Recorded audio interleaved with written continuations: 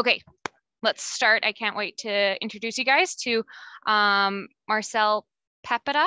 I probably said that wrong, and he told me. You butchered it, Colleen. Yeah, it's Petitpas. We practiced this too before the session. No, I know. Okay, let me try again. Marcel Petitpas. He's the CEO and co-founder of Parakeeto. It's a software company that helps agencies increase their profitability. So they do it by generating accurate data-driven estimates in seconds using their existing time tracking data. He's also the fractional COO at Goldfront, an award-winning creative agency out in San Francisco. He works with brands like Uber, Slack, and Keep. As well, he's the head of the strategic coast of SaaS Academy by Dan Martell, and he's the #1 coaching program to B2B SaaS in the business world. Marcel, he's also a speaker, podcast host, consultant, specializing in agency profitability optimization. Oh, that's a hard word, profitability optimization. He's helped hundreds of agencies around the world improve profitability. Oh, why do you have to put that in your bio so much? Cash flow in their business. So I'm excited to bring you Marcel today. I think the makeup and the wig and the glue just got to me a little bit. So my apologies, Marcel, for butchering your last name 3 times in a row. Welcome to the community sessions. Happy to have you here. It's exciting to be here. Thank you, Colleen. It's great to join a fellow Canadian company here in Vendasta that's making a big impact in the agency world. And congratulations on making it through the linguistic gymnastics, which is my bio. Thank you for getting through that. As Colleen mentioned, everyone, I'm Marcel, and I help agencies run more profitably. That's literally all I do if I'm not eating, sleeping, or watching The Office on an endless loop, eating breakfast foods for every meal of the day. That's what I'm doing. I'm helping agencies make more money. And I do that in a couple of different ways. As she mentioned, I run Parakeeto, and we are a software and consulting firm that does this. We help agencies get the visibility into essentially the questions that they need answers to every single day. Like, are we making money on clients and projects? Can we take on more work? When and who should we hire? Are we estimating things properly? How much should we charge for this project, etc. As she mentioned, I also am the CEO at Goldfront. I have a podcast called the Agency Profit Podcast. So if you want to learn how to make more money as an agency, definitely check us out. And I've been fortunate enough to be invited to speak on a lot of really cool stages, and this is no different. This will be a logo to add to my slide, but you know, I have authority. People think I'm smart. You guys get the idea here. This is why you should trust what I'm going to say today. Ultimately, you should trust what I say today if you think it makes sense to you, but I won't bore you with the credentials. I want to get straight into the topic du jour, which is how do you make more money as a freelancer or agency?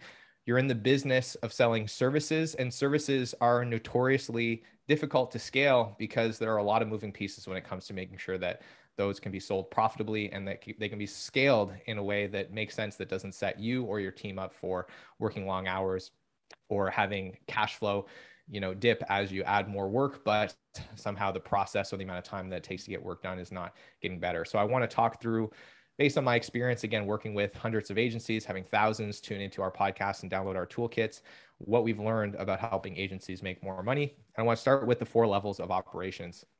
We think about your sophistication in terms of operations as an agency as having 2 primary axes. The first is how data-driven are you about the way that your operations system runs? So how much data is being used to inform decisions about who should be hired, forecasting what your resource plan is going to look like, forecasting the cash flow that's going to come from projects in terms of how you accrue revenue, but also how you're accruing costs, when the payment terms are lining up. All these things can be moving in different ways. So how much access to data do you have, and how thoughtfully designed is your system for surfacing data? And then secondly, how process oriented are you as an agency? How deliberate are you about the way that you get things done for clients? When you tell a client, we're going to give you XYZ deliverable, how clear is the process for how you do that so that it can be scaled, so that the amount of time that it takes and the cost that you incur is consistent? So these are kind of the 2 key pillars that we see.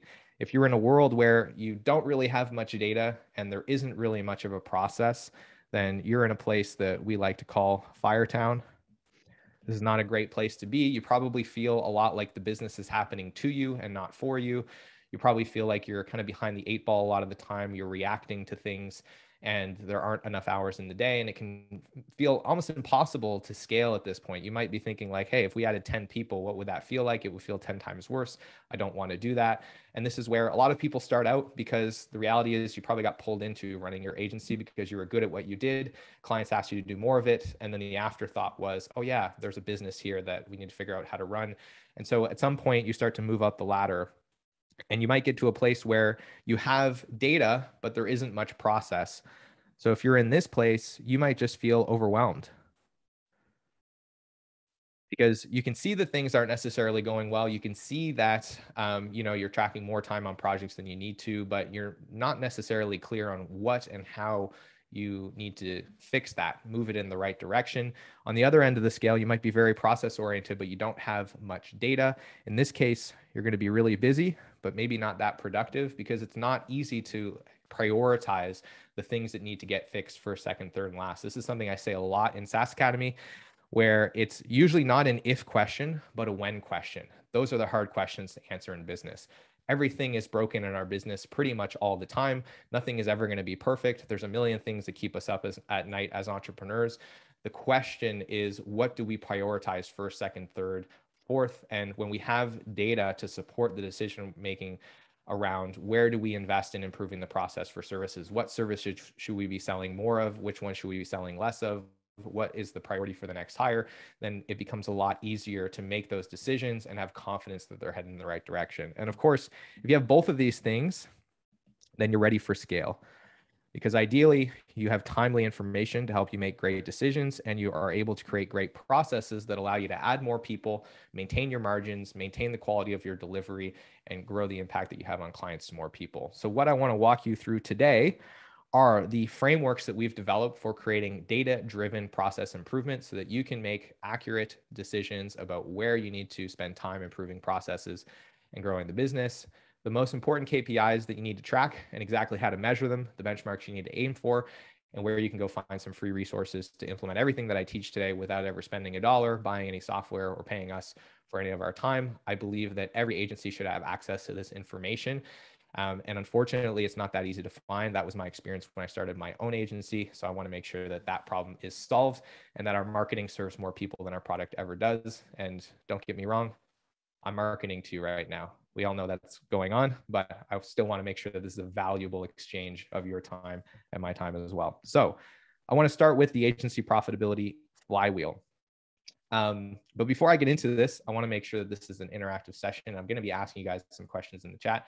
So I'd first love to know, where's everybody tuning in from in the world? Just let me know the city that you're in before we jump into this framework.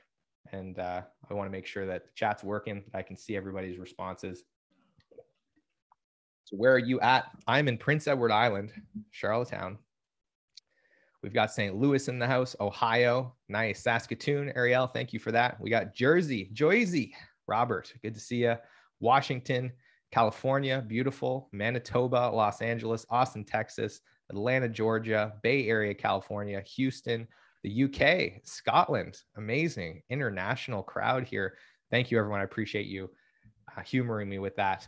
And I appreciate you tuning in all these different time zones for this. So what are the key elements of building a scalable operation system into your business? The way we look at this, there are 4 key pieces that work together. And if you implement the 4 of them properly, you create a system that every time your team does work, it feeds data into operations that makes operations better, more scalable, more accurate. And it all starts with estimation.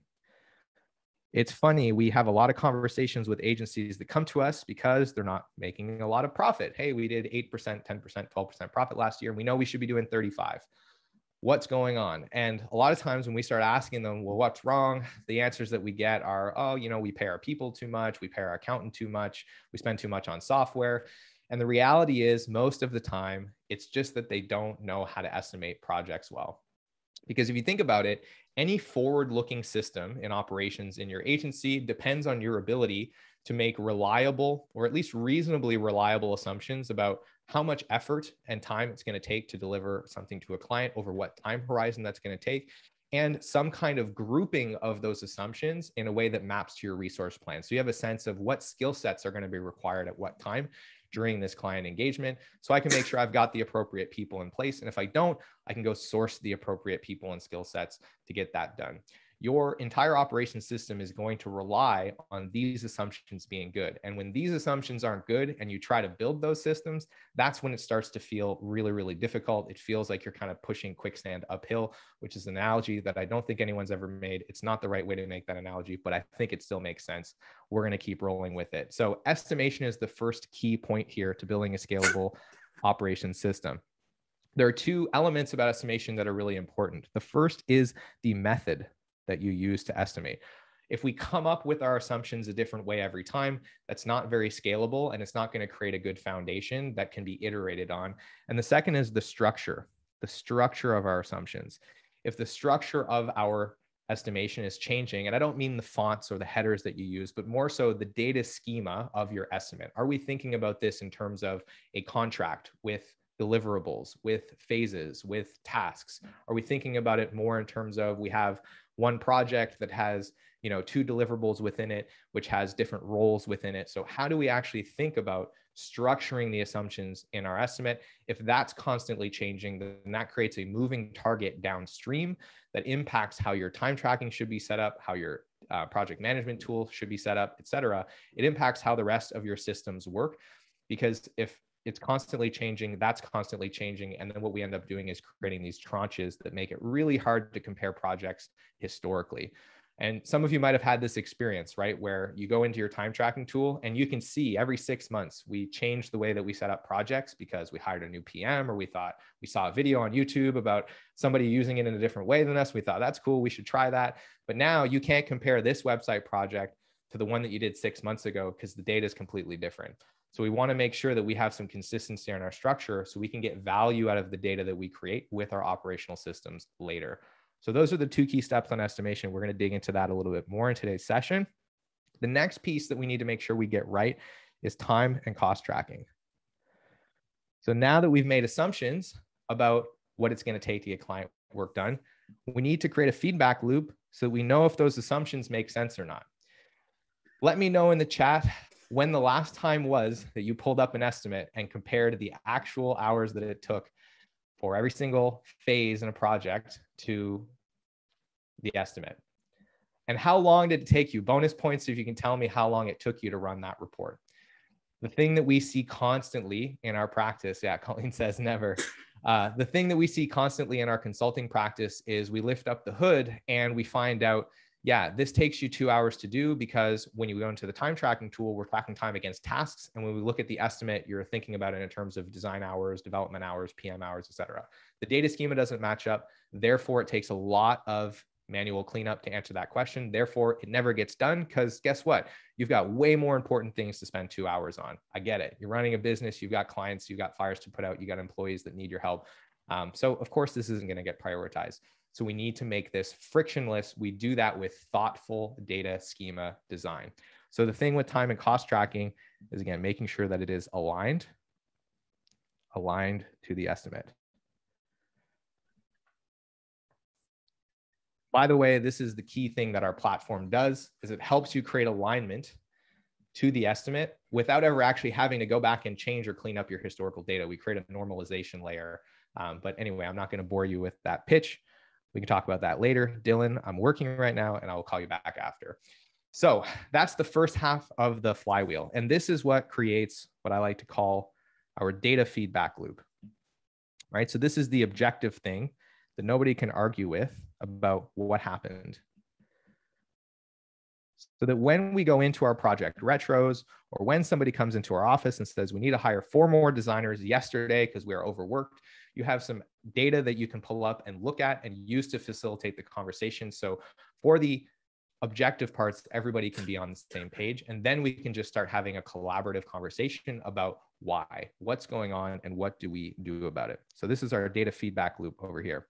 The second piece of this is what we do with this information. So of course, we want to have a cadence of reports and meetings whereby we're sitting down to look at what actually happened. What was our earning efficiency on this project? What was the amount of time that it took us relative to our assumptions? And then we feed that into conversations about why. This project was incredible. We spent half as much time as we thought we were going to. What did we do differently that we want to apply to other projects? That's going to surface some ideas. Oh, we had a really smooth handoff from design to dev. Oh, the way that the client gave us their requirements was super clear and the structure was really compatible with the way that we do wireframing. Awesome. Let's capture that. Let's create a process so we can apply that to the next project. And then similarly, this project was a total dumpster fire. What happened? Why was it this way? Did we miss something about the estimation? Was there something about our process that we overlooked? Was there a clunky handoff? What do we need to double click on here to figure out how we can prevent this from happening in the future? That leads to process improvements, which is key because, of course, sometimes we are bad at estimating. Just because we're bad at estimating, we don't have a lot of data. Maybe the person doing it hasn't been around for a while, but sometimes we're bad at estimating because the thing we're trying to estimate just isn't really well defined. So closing this loop, we have to continue to define the process so that the thing that we're trying to scope becomes easier to scope because it becomes more predictable. So I know this is hard to read, process improvements. If you're taking notes, I apologize for my chicken scratch. So this is the second part of the feedback loop here. And this is what I like to call the people feedback. This is where we bake into meeting cadences and conversations, and we're talking about process improvement. If we nail these 4 things and we bake this into the organization such that it's always happening, these meetings are scheduled, they're in the calendar, these reports are getting generated on a cadence, the data is being maintained, the schema is being respected, then we should get to a place where the regular day-to-day operations of our business creates profit and scale. Every time we do a project, we learn how to do it more efficiently. Every time we do a project, we learn how to define the process for doing that better. And we're creating buy-in on the processes because the team is involved in getting this done. And so at scale, what this looks like is you don't even have to be involved as the owner. This process is clearly and well enough defined that your team can be running this conversation, running this feedback loop on their own. So this is the core thesis behind everything that we do. I want to pause here and field questions, feedback from the chat. Is this resonating with anyone? If this is making sense to you, give me a yes in the chat. I'd love to hear how we're doing on this, and then we'll dig into some of the details here. Thank you, Stephen. Thank you, Julie. Appreciate that. Daryl. Awesome. Donald, thank you for that. All right. So we're going to dig in. We're going to talk about estimation for a moment. So you're going to get a look inside my brain.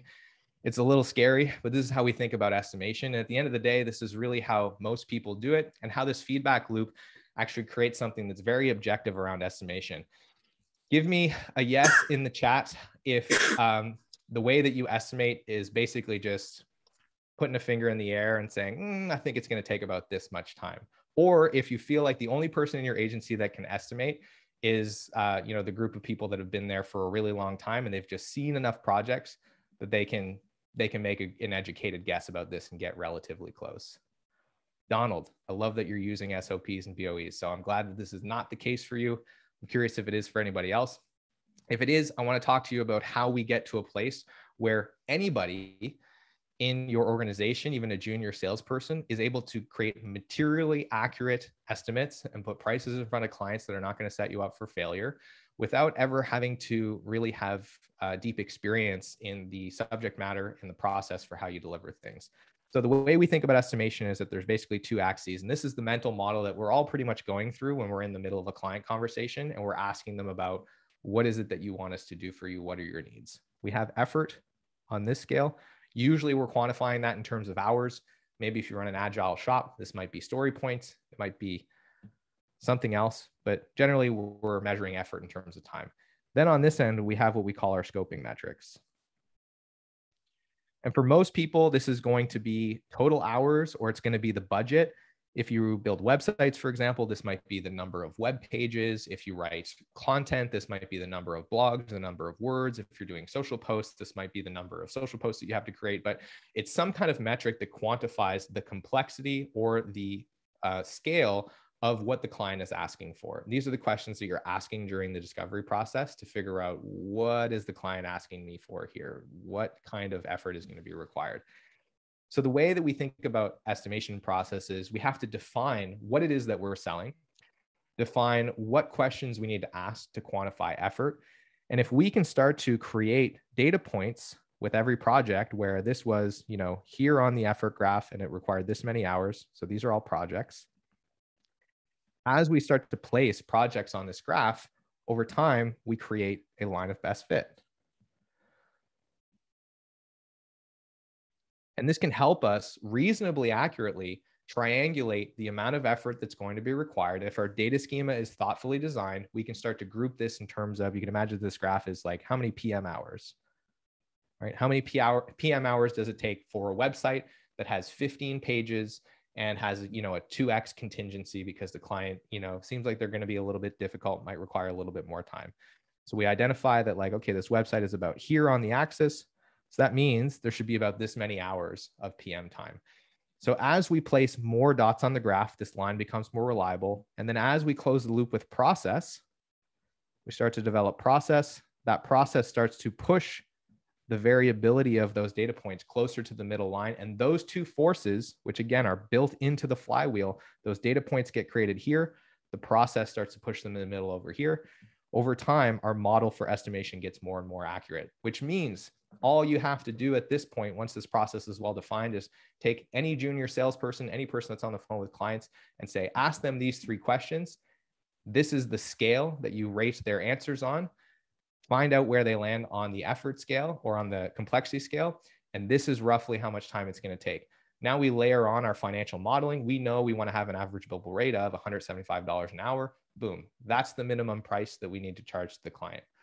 So this is how we think about building really programmatic estimation processes that can support your team and make this more accurate, but also less time consuming and really set a strong foundation for your agency. Is that making sense to everyone? Any questions on that in the chat? Let me know. We'll make sure to address those at the end of the session. I got one last thing to go through and then we'll open it up for Q&A. Boom. All right. We got some feedback here. I'm the one who creates the estimates based on previous experience and knowledge. Yeah, wet finger in the wind. Typically look at previous projects and their timetable, also a rate sheet. Awesome, Renee. Good. So like there's elements of this that are happening, which is good. And it's just about thinking about how to make this a little bit tighter. We're going to skip over data schema complexity a little bit here, but the thing I want to impress upon you here is when I do this talk, a lot of what I see afterwards is people go, okay, we need to go into our time tracking tool and add a lot more detail. But the risk with that, of course, is the more detail you add to your data schema, the more expensive and time consuming it becomes to maintain. And also the smaller the samples of data that you're going to get, the larger the volume of projects that you need in order to create any kind of significance in a grouping. So just understand that generally when we're thinking about designing a data scheme, we want to start simple, start with like project role, then maybe later on we add phases, and then maybe later on, if we have a project management tool that we can integrate time tracking into, we can add tasks. But the tendency here is to get really complex early, and I would urge you to do the opposite. If you're going in to redesign how you set up your data schema, start with a simple model that is easier to maintain, and that's going to get you larger groupings of data, and then add on complexity as you find that it's needed, as you find that questions come up in your discussions with the team that you can't answer. But what you'll probably find is that those questions don't come up as often as you anticipate, and a lot of the complexity that you would have otherwise added ends up not being necessary, and therefore saves you a lot of time and effort in terms of setting up this system. So the last thing I want to touch on here is some of the metrics, right? So how does an agency make money? Hopefully this isn't news to you, but essentially you have capacity. That capacity might be elastic, it might not be. For those of you that have a full-time team, you're paying a salary. And so essentially you're incentivized to make sure that as much of those people's time is being used for things that earn you money as possible. If you're using freelancers, then that burden is decreased. You're not paying for the time that they're not busy. You're generally just paying a premium for the time that they are busy. But in return, you get more flexibility in terms of how much sales consistency you get to have in the agency. But if you have a full-time team, understand that you have a utilization ratio, and then you're going to have an average billable rate. So this average billable rate to me is one of the easiest ways to track earning efficiency, which is the measure of essentially gross margin, but it's an abstracted way to think about that. So how efficiently do we earn revenue, which means how good of a job do we do of charging for something and then spending a lot less costs on getting that done for the client so that there's enough meat on the bone there for us to pay for our overhead, run the business, and still have a profit at the end of the day. Average billable rate is the easy way to calculate that. You just take your revenue, you divide it by the number of hours it took you to earn that revenue, and then that gives you an easy benchmark so you can start comparing projects and clients against each other and figure out, okay, where are we making the most money? So the formula for your company's revenue is your capacity multiplied by your utilization, multiplied by average billable rate. That's going to give you the agency gross income that your agency can handle. And this is a useful tool if you're trying to figure out what amount of revenue should we be making in a given period of time. You can take the capacity that you have on your teams, let's say 10 employees times 2,080 hours per year. You expect them to be 65% utilized, which by the way is our target for utilization based on gross capacity. And we multiply that by the average billable rate that we want to make. Let's call that $150 per hour. So you can take 2,080 hours, multiply the number of people on your team, multiply that by 65, multiply that by 150. That tells you how much revenue you should be able to generate in a given period of time or what the target should be. So this is a really useful formula to just think about like how close or far away from our theoretical capacity are we, which should give you an indication of how much money you're leaving on the table. So when it comes to making a profit after the fact, you want to make sure that you're managing your overhead. So we want to think about this in terms of your AGI minus your direct labor costs. That's going to get you to gross profit or gross margin. So generally, you want your labor cost to be 30 to 50% of your AGI, which means you want between a 50 and a 70% gross margin. And then you want to spend another 20 to 30% on overhead, which leaves you with a reasonable profit margin. On the very high end, you're going to be, in the 40s. On the low end, you're going to be around 15. We encourage most of our clients to shoot for a 25% net profit at the end of the year. So if you did $1 million, you should have $250,000 left over at the end of the year, at least after paying yourself a market rate salary, which is minimum $100,000. If you run an agency, you can probably go to market and get a lot more than that. Last thing I want to speak on is the overhead model. So you should be spending anywhere from 4 to 6% of your AGI on facilities. That's your rent, utilities, phones, et cetera. You should be spending anywhere from 10 to 14% on sales and marketing, and anywhere from 8 to 14% on admin. And a big part of the skew here between sales and admin is going to be, where does your salary go or the founding team's salary go? Where are you spending the most of your time? And again, your total should sit somewhere between 20 and 30%. If you have a full-time in-house team, you're going to be closer to that end of the spectrum. If you're using more freelancers, you'll be closer to the end of 20%, but you'll also probably have a slightly higher direct labor cost because you're generally, again, paying a premium for a freelancer's time relative to what you could get on an hourly cost basis if you were to bulk purchase a year of their life in advance for a fixed fee, which is essentially all a salary is. So I'm going to stop there. You've been drinking from the fire hose. We're going to do a second part to this session next week where I'm going to take you through some more things, how to think about utilization, how to think about average billable rate, and then how to think about running meetings around these metrics so you can take them and actually turn them into insight and action for your team. But for today, we're going to leave it at that. And I want to make sure that we take some time and open it up for questions. So I'm going to let Colleen manage the Q&A session, but I hope that this was helpful and I look forward to hearing where else I can be helpful. Awesome. Thank you, Marcel. I mean, I won't lie, some of the numbers get a little overwhelming. If you go back up 2 slides. One more. Nope. Keep. Can I keep rolling? Nope. No, it was lower. Okay. That one right there, the agency model with utilization, ABR, one above. There you go. What does ABR mean? Average billable rate. So average billable rate. This is a funny thing, right? I ask people, what's your rate? And they go, oh, it's $150 an hour. And I go, oh, that's cool. And then I'm like, okay, so you made $1 million last year and your team spent, see, you're going to see how, like, I use a calculator. I'm a millennial, right? I never did this stuff on paper. I always used a calculator. Okay. So you did $1 million last year and you spent 10,000 hours on that. So actually your average billable rate was $100 an hour, not 150. So it's not what you are thinking in your head when you give a client a price. It's not the number that you'd like to make. It's the actual level of efficiency that your agency has when you go to earn revenue, which is often very different than what's on your rate card or what your target is or what you're hoping you're going to make when you give a quote to a client. It's easy to calculate. Again, you just take the revenue from a client, you divide it by the number of hours that you spent to earn that revenue. And very quickly you can start to see, oh, geez, like we make $175 on websites per hour. But when we sell this other thing, this, you know, I don't know, we'll call it SEO services, we make 125.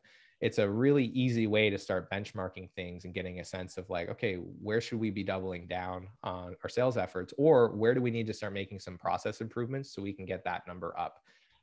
So yeah, that's why I like average billable rate. It's kind of the quick and easy day-to-day metric for gross margin. It's just an abstracted version of gross margin. Okay, man, one acronym can mean all of that. Holy.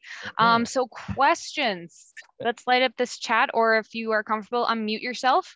We had some good comments that this was making a sense to a lot of people. Prue, I did like your comment, slow nod. That was kind of my idea as well. I think I'm getting it. Who wants to unmute themselves and ask the first question? I know people are always kind of timid to ask the first question. Who's gonna do it? I'm looking at your faces. One of you is gonna do it. I can start with a question I get a lot while we wait for folks to conjure something up. One of the questions I get a lot at this stage is, okay, great. Nori has a question about utilization. Let's bring on Nori. How do you calculate utilization? What a great question. Let's talk about utilization. I love this question. So this is one of the hilarious things about our industry, isn't it? I asked 10 agencies how they calculate utilization. I get 10 different answers. Because within the question of utilization, you have 3 questions. The first is, what is capacity? Right? So the questions I get a lot around capacity are, okay, well, what about vacations? What about time off? What about holidays? What about weekends? What is it, billable capacity? Is it gross capacity? Or is it some kind of weird thing in between? So the funny thing about this is there isn't actually an answer, because there isn't some kind of governing board that's overseeing agencies telling us like, this is the right way to calculate this. And frankly, most of the accountants that I talk to that aren't specialized in helping agencies really don't know what they're talking about. They don't even know how to calculate gross margin properly for agencies. Most of you are probably not seeing that number on your P&L, which is unfortunate. So we have developed a Parakeeto, something we call the Parakeeto Way. It's this very big document internally where we've defined every single metric, and we've defined them in the context of a system where they all work together. So all of that to say, my POV on capacity is that it is the total amount of time that you are purchasing from someone in your employment contract. For most people, that's 2,080 hours per year, which is 40 hours per week times 52 weeks. We are not taking out holidays. We are not taking out time off. We are not taking out vacation. We are going to consider that in our modeling, but we're going to put that cost somewhere else. We're going to put that cost in a shared production expense. And the reason that we do that is because it makes this a horizontally consistent metric. So when we're comparing to different periods of time, when we're comparing to different agencies, when we're comparing from one department to another, we're not taking this thing that's very variable, which is how much time off does somebody get? How much were they sick, right? All these things that are kind of out of the purview of a single project, and we're abstracting them out. So it actually makes it easier to compare things. It's the same reason that accountants use EBITDA to compare businesses across each other, because taxes are different from one state to another. So you actually can't compare profit on a company by company basis. You have to go up to EBITDA and take things out like amortization, depreciation, taxes, et cetera. So this is how we think about capacity. So 2,080 hours is generally what you're looking at, but you just do the math. How many hours a week? How many weeks per year? That's a person's gross capacity. Then what we want to think about here is how many billable hours do they work in a given period of time? So now let's talk about what is a billable hour. Again, I asked 10 agencies, I get 10 different answers.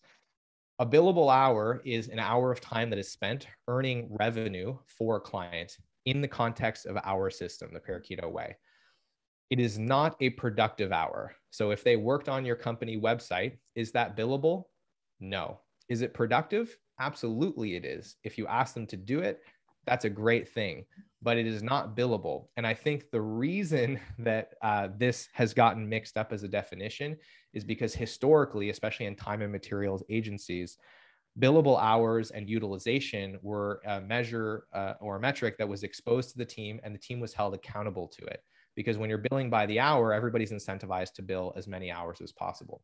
But if you're not billing by the hour, there is no point in exposing this to your team. It's only going to degrade the quality of your time tracking data, and it's going to set them up for bad incentives. Their productivity is not measured by utilization. Their productivity is measured by earning efficiency, which is inversely correlated. They want to spend less time to get the same thing done for the client. That's good for your business because it increases your revenue capacity by increasing your average billable rate. So we think about billable hours in terms of how many hours were spent earning revenue for a client. And it doesn't matter if that hour actually earns you more money or not. If it was necessary to complete a deliverable, then it's a billable hour. You divide those two numbers together, that's your utilization. Does that make sense? Does that answer your question, Nori? Do you have any other questions on that? I'm just going to unmute myself. I'm sorry. Sure. Yeah, that's brilliant. I have to do a little bit of, I'm so used to utilization being more in like a help desk manner. Right. So it's kind of like changing out those terms. So, but it makes perfect sense. And the billable hours part is kind of hidden in there, but it's definitely an eye opener as well. So thank you. Awesome. Thank you. Laverne, you have your hand up. I do. Can you hear me? I can. Yes. Floor is yours. Thank you. So at what point I'm a new agency, so when would you say would be a good point to start implementing this type of process? Yeah, it's a good question. So what kind of scale are we at now, Laverne? Is it just you, or do you have a couple people working with you? Just me and my son. Mm-hmm. Okay, great. So the thing that I would encourage you to think about here is let's keep it lightweight. I would spend maybe one afternoon, if you can block out one afternoon over the next couple of weeks, and do two things at your stage. The first is create a standard format for your estimates, right? So when you're figuring out how much time it takes to do a project for a client, and there's a sidebar here that I won't go on yet, but pricing and scoping are not the same exercise. We're talking about just figuring out how much time is it going to take, what's your estimate. Just make sure that that format is locked in and it's standardized so that all of your estimates kind of look the same. And think about the grouping of time in terms of, if I was going to go out and hire people to do parts of this, how would I be thinking about those groups of people, right? Am I thinking about it in terms of like designer, project manager, engineer, data analyst, et cetera? Like, what are the types of roles? Think about the time in terms of those buckets, and then start tracking your time as you do projects. That way you can come back in 6 months when hopefully, you know, the business is growing, you're getting more clients, and you're like, okay, we need to hire some people. And you can have a look at how much time does it actually take me to do these things, and how much time do I spend playing each of these roles. And it'll make it really clear to you who you need to hire in order to buy back the highest portion of your time on a project. And it gives you some predictability. It helps mitigate the risk around how much it's going to cost you. So you can model that ahead of time. If you know, okay, when we build a website, it's about 20 hours of PM time, and I know a PM is going to cost me $50 an hour, you can do the math and de-risk that hire way better than if you only at that point start thinking about, I wonder how much time it's going to take them to, you know, come in and do this website project. I wonder how much it's going to cost me. Does that make sense? That makes absolute sense. Thank you so much for that. My pleasure, and good luck. I'm wishing you all the best with this. Thank you. I appreciate it. All right. Okay, we had someone, I think it was Donald in the chat. He said 80% of man hour. I'm not sure in what context that meant. Donald, do you want to unmute yourself? Yeah, I was talking about capacity, or your billable hours is usually about 80% of a man hour. Yeah, so let's talk about utilization targets for a moment. I think that's I appreciate you bringing that up, Donald. So really quick, the formula is it's going to be billable hours divided by capacity. So there's kind of two utilization targets. The first is your week-to-week target, your weekly expectation. And this expectation is kind of like everything is normal this week. We have 5 work days. There's no holidays. There's no time off. This person isn't sick. They're going to be in the office for whatever amount of time is culturally appropriate for your workplace, 36 hours, 40 hours, 25 hours, whatever you're doing, right? That expectation usually is going to be somewhere between 75 and 90% for most pure production roles in an agency on a week-to-week basis. So a designer, a copywriter, a web developer, roles like that, where their job is to come in and just get deliverables done for the client, they're generally going to be expected to spend 75 to 90% of their time in a regular week being billable. So that means anywhere from 30 to maybe 36, 38 hours on the very high end. Some agencies want to run people hotter than that. I'm not going to comment on that other than to say, I don't think that's very sustainable and it's a good way to churn through talent. And right now, it seems like it's not very easy to find talent. So it's probably not a good idea. Also, it's not necessary to be profitable, but that's your kind of week-to-week expectation. On an annual basis, you're going to assume generally about a 10 to 20% loss, depending on what your holiday, vacation time, sick time policy is for all that time off, that lost productivity.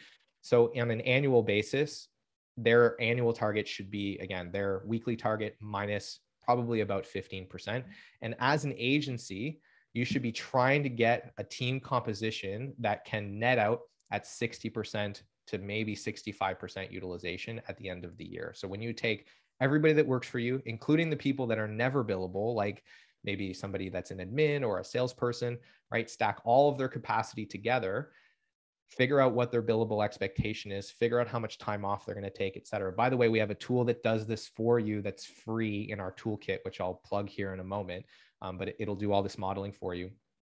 And your total utilization target for the year net should be around 60 to 65%.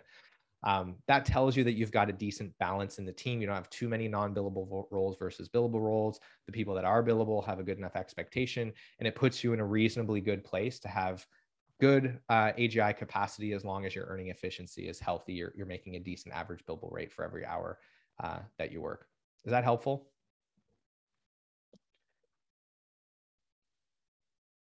Okay.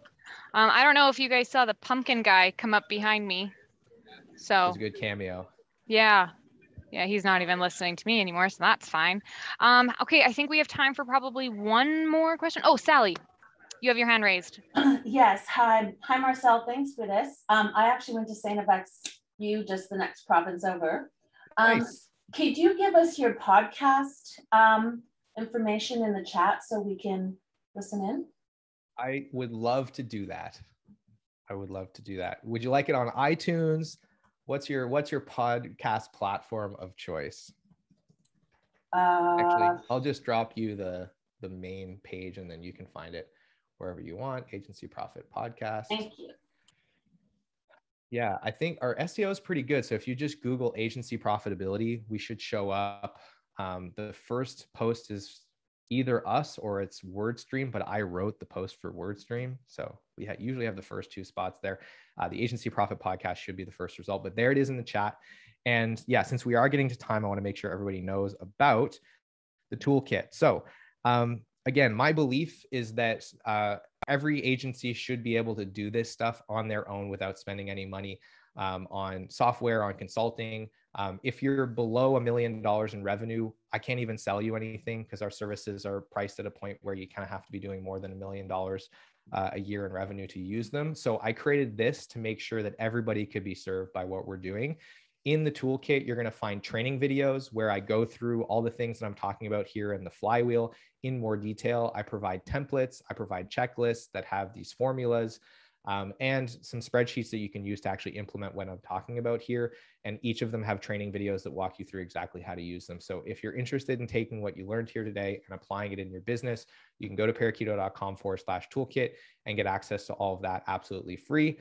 I am going to ask you for your email address. I am going to spam you with emails afterwards. You can unsubscribe to them if they're not helpful, but I try to make them helpful because I talk about agency profitability. So full disclosure, that's what I'm about. And hopefully that's helpful for all of you. At least he's honest, everyone, and said he was going to send you emails. That's I'm nice. talking to a group of marketers here. So like we can all just be candid about what's going on. Yeah, let's be you know real how this here. works. Okay, like I said, we have one more question. Sally says she loves your transparency. I don't know if I think there was a question in the chat and maybe I missed it. Oh, Sean, you were asking if it would be recorded. So yeah, I hope so. I think it is being recorded. I would love a copy. Absolutely. If I can get one. And I'm happy to send these slides as well if you want to email this out to the crew after the fact. Absolutely. Those are helpful. Maybe don't like take my face out of this recording if you would like, Marcel. I mean, otherwise you're just gonna have like a weird skeleton, but hey, our social feed over the next 3 weeks will just be clips of you doing dance moves. It'll be mostly the banter for the first 10 minutes of the call while we were waiting for everyone to come on. Yeah, cool. for sure. If someone would like to join me, we can actually show you our full costume. While Colleen's doing that, Marcel, people are very curious about your presentation software and what you're using for this. Yeah, great question. So I'm using an iPad Pro, actually not even a new one, a really old iPad Pro with like the first gen iPad pencil. I'm using an app called Notability, and you can just drop any PDF into Notability and draw on it. Super easy. So I do all my PDFs in Google Slides. I drop them in here and use them for the presentations. This is an incredible sales tool. So if you end up explaining things to clients when you're selling to them, this is such an amazing way to make that conversation so much more helpful for them. And yeah, it's really been a game changer for things like this and our sales process as well. Love that. Yeah, I think, are we at time? Any more questions? I do have, do you guys watch SNL? I hope so. Oh, Nori's asking for the toolkit link. Yeah, I'll drop that in the chat here. PS. Perfect. Yes, of course, SNL. Yeah, okay. Well, do you know who this is? I'm David S. Pumpkins. Oh, that's Tom Hanks, isn't it? Tom Hanks plays that character. Oh my God. I should have stopped recording. Oh my goodness. This is fun. Robert, I just have to say, like, I love what's going on with you right now. I don't know what it is, but you look so smooth and suave, and I feel like. Is it your filter, or did you put something on? I think the filter's on, but I think what he's looking for, is when I do this one. Oh, there you go, the Reggie Watts going on now. There it is. I love it, man. Look at Happy Halloween, everyone. Okay. I wish I could be cool for Halloween too. Just come to Vendasta or every other week. There's usually some theme that we're doing. So all right. Keeps things interesting. Thank you for having me. This was fun. And I'll look forward to next week's session. Tell your friends. Tell all your friends. Marcel's back next week and he's going to go over the last 2 pieces of that flywheel. So thank you, Marcel, for coming. This is recorded. It will be posted in the community. We'll share the slides for you as well so you can get take some good notes and reference the slides. So thank you, everyone. Happy Halloween from Vendasta. Next week, I won't be dressed like this, or I will. It's a surprise. Okay, everyone, take care. Have a great rest of your day. Thanks for coming.